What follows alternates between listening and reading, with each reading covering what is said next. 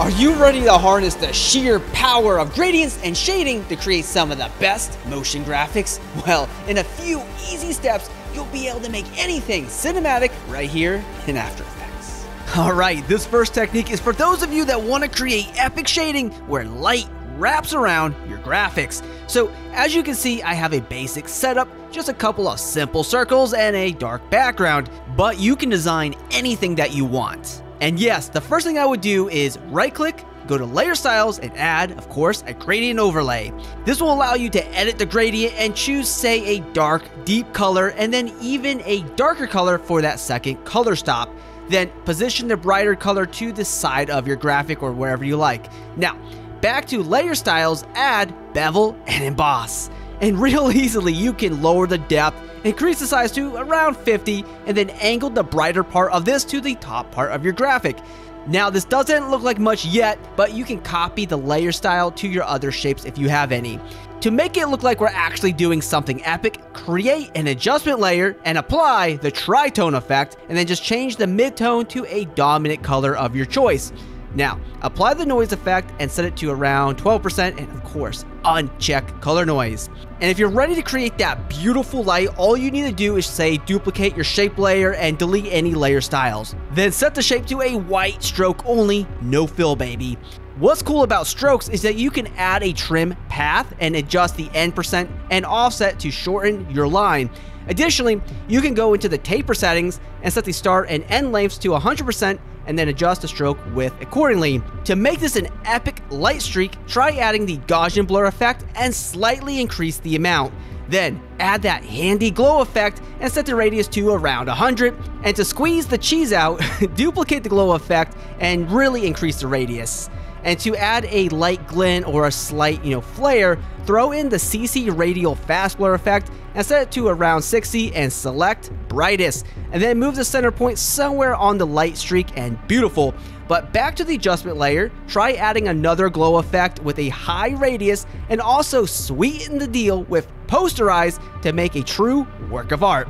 Now, it's up to you how you use these settings and how you animate your scene, but the power is yours to create those dramatic, epic motion graphics. And ensure you always produce epic cinematic work in no time with our free templates, cinematic transitions, and motion graphics. All right, here in our Motion Duck extension, you can animate entire projects in seconds with our thousands of presets and update any template to fit your needs. So you can get 45,000 plus templates for just 25 bucks and get our free pack. This supports my channel, so thank you very much. Now, perhaps we've gone a touch too dramatic and we would rather apply that professional, clean gradient look instead. And this is very easy to do because it's up to you to use any gradient technique that you want, like just using a simple gradient ramp effect and setting a primary color and choosing a darker color.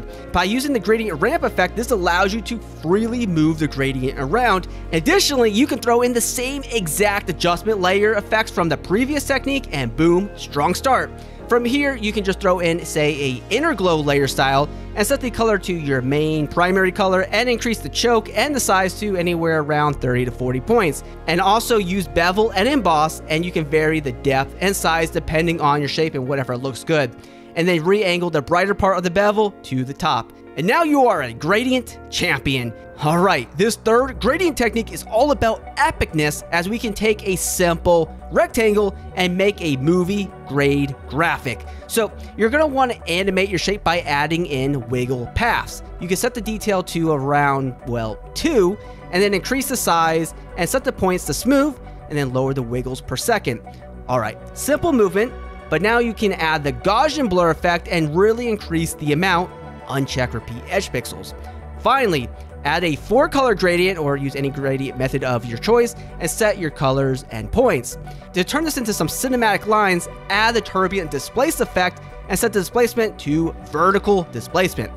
Okay, that's a lot of displacement, but lower the size to 3 and really, and I mean really, increase the amount.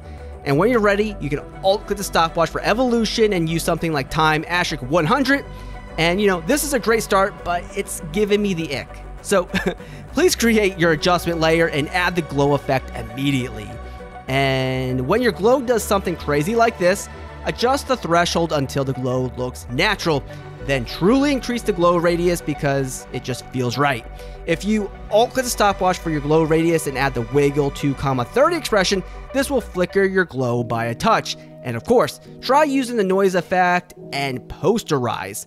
But this method is also great if you don't use the turbulent displace effect, as you can also create smooth gradients as well. And of course, you can apply these to smaller shapes as well, so there's just so many uses for this.